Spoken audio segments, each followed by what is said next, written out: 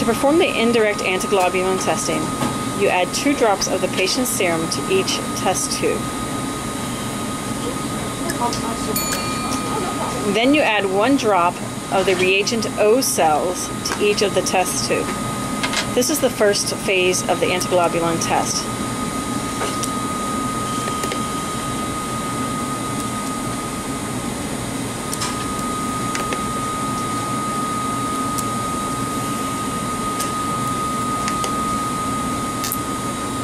You shake the tubes and you spin and read.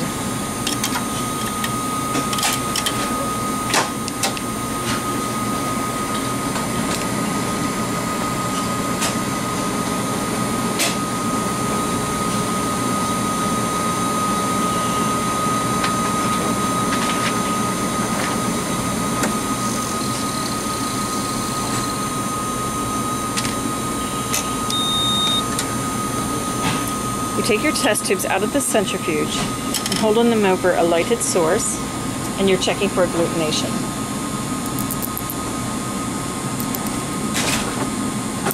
At this phase of testing, you will detect mostly IgM antibodies. The next phase is the second phase of testing, where is the incubation phase. Before doing that, we have to add our enhancement media. We are adding 2 drops of polyethylene glycol. You will mix and put it in an incubator.